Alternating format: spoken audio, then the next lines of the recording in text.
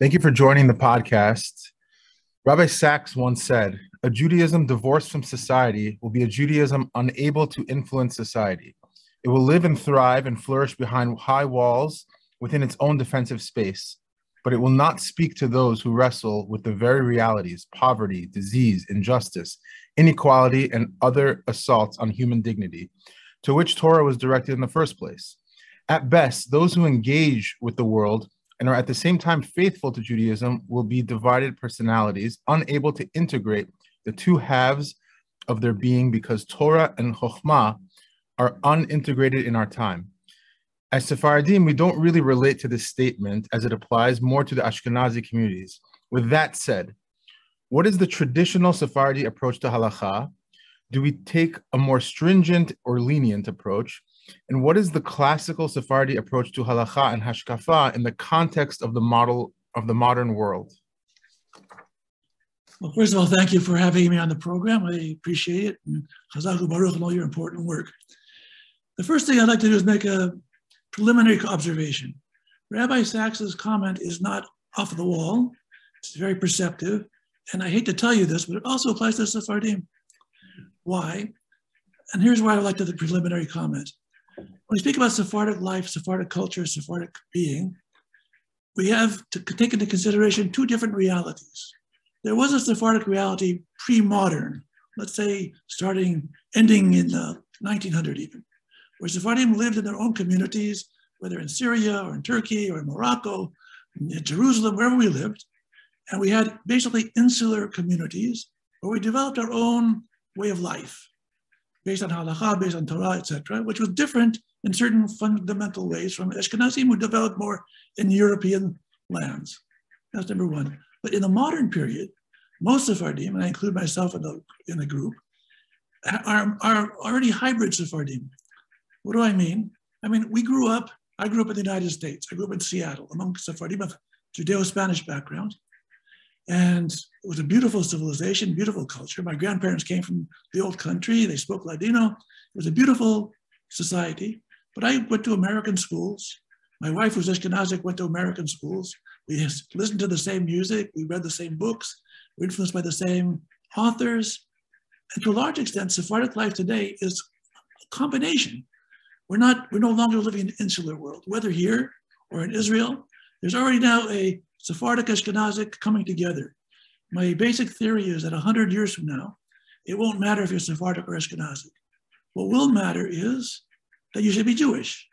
And what should matter is that each tradition, Sephardic, Ashkenazic, Yemenite, Italian, Greek, whatever it is, the best of all those traditions should find their way through the centuries so that our future generations will be stronger and happier. So I believe that the Sephardic tradition as it was pre-1900, let's say, has many valuable principles, very valuable ideas. But I believe also that instead of focusing on our ethnicity, we should be already in a post-ethnic mode. We should be thinking not about how Sephardim did it in Morocco or Turkey or Syria, but how our grandchildren and great-grandchildren are going to do it 100 and 200 years from now. So with that said, Rabbi Sachs, with whom I have great admiration, he was a great man, he says that there is a split, and you pointed it out that it's kind of an Ashkenazi split between maintaining a religious life on the one hand and a modern, outgoing activist life on the other hand. And maybe to some extent that was true 100 years ago. But for Sephardim and Ashkenazim of this generation, it isn't always true, and it doesn't have to be true. I mean to say this: the Jewish tradition essentially is an activist tradition. When God gave us the Torah at Mount Sinai, he didn't expect us to live in ghettos. He expected that the Midrash tells us that God gave the revelation at Sinai in 70 languages. Now the Israelites didn't know 70 languages. So what's the Midrash trying to tell us? The Midrash is telling us the Torah has relevance to all the nations of the world.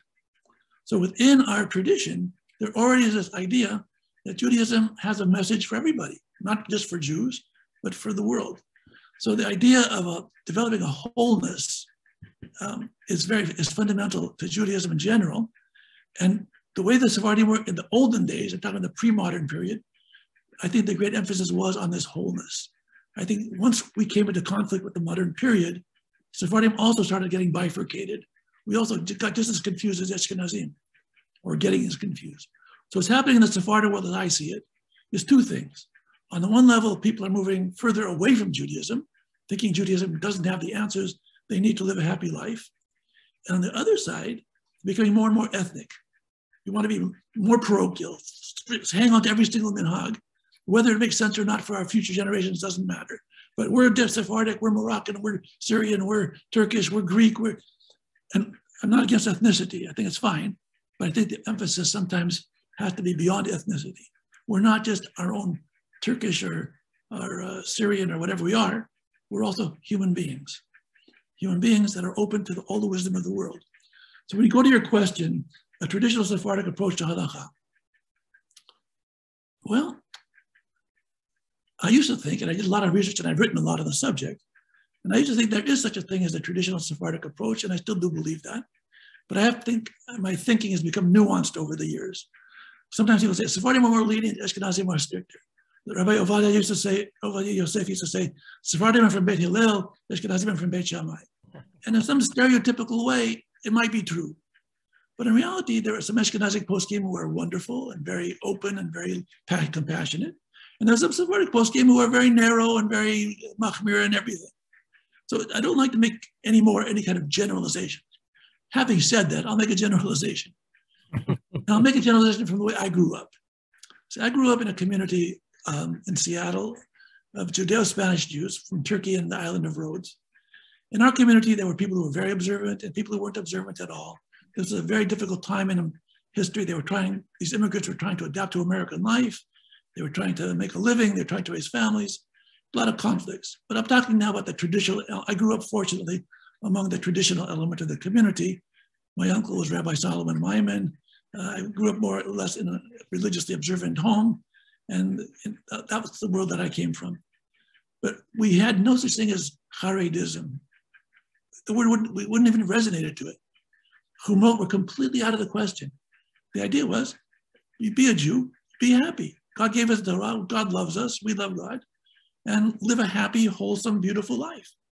I always thought that how could people live without Judaism? It's such a happy thing. It's so valuable. My mother used to make Shabbat lunch. We never used to call it Shabbat lunch, we call it Shabbat parties. Because we had not just our family, her children, her grandchildren, neighbors, and cousins, aunties, and uncles. It was a more extended family used to come, visitors come. It was always very exciting and very happy. And I think the one characteristic I remember most about growing up in Seattle was we never felt guilty about being things. We never felt guilty. We never felt we're sinners, we're horrible people. Even when we said Selichot, they were to happy tunes. We felt good. Chatanu lefanecha lachem aleinu.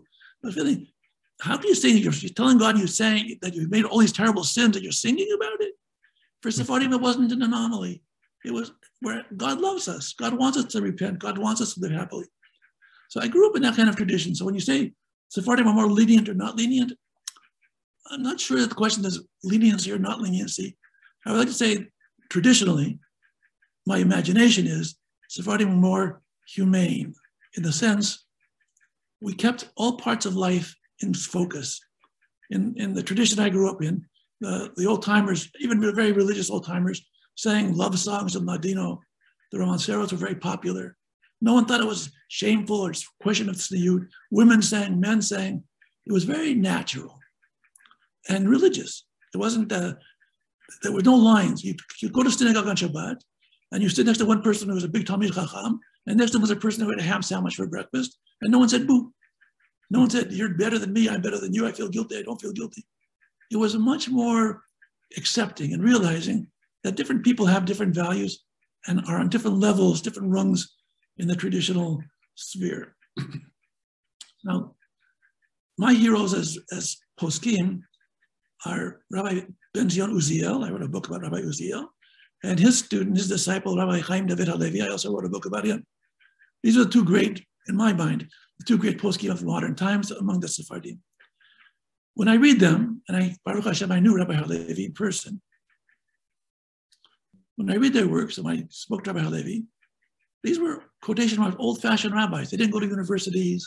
They didn't read philosophy. but they had innate wisdom, common sense.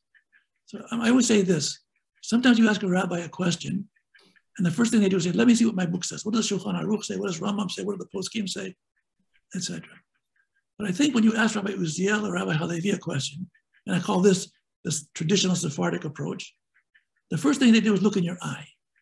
Why did you ask me that question? How will my answer affect your life? What is the implication of my research? What's going on in the human dimension? Not what do the books say, but what do you and I say? Then, once we get a sense of the humanity of the situation and the implications, then we go to the books to find out what this rabbi said and that rabbi said. But there's a certain humaneness to it. I wrote an essay some years ago about Sephardic rabbinic leadership. It's on my website, jewishideas.org.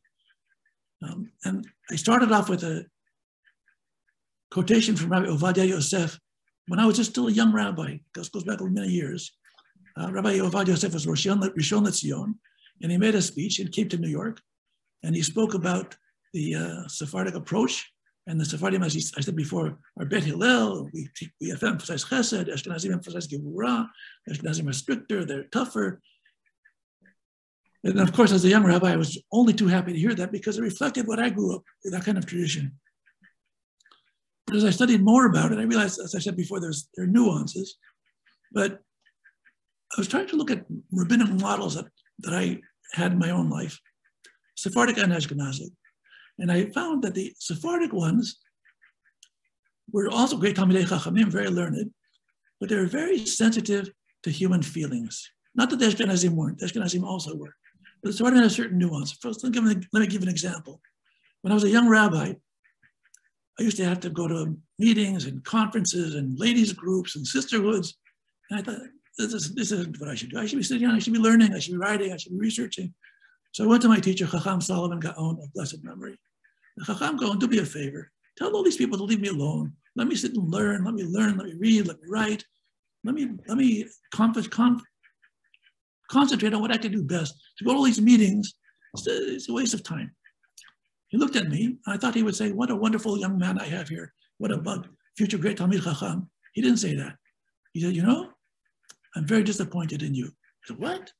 You're disappointed that I want to learn and I want to write and I want to read and I want to teach? No, those are good things. But the community has to see a rabbi there with them. These people are giving their time. They're raising money for tzedakah. They're trying to run the synagogue. They're trying to work for this cause, for the state of Israel, this, that, the next thing. They need to see the rabbi there. The rabbi is not supposed to be an aloof person sitting in a room learning. The rabbi has to be a presence in their lives. Oh, I said, Chacham, you taught me something very important. To be a rabbi isn't just to be a brilliant scholar, although it's nice to be that if you can be it. It has to be a human being, a person who cares, a person who gives his life to the community. If you're not prepared to do that, don't be a rabbi, be something else. To be a rabbi in a community, you're obligated to understand the people, to spend time with the people, and that's not wasting time. That is your life. If you bring people closer to Torah, you have to understand who they are.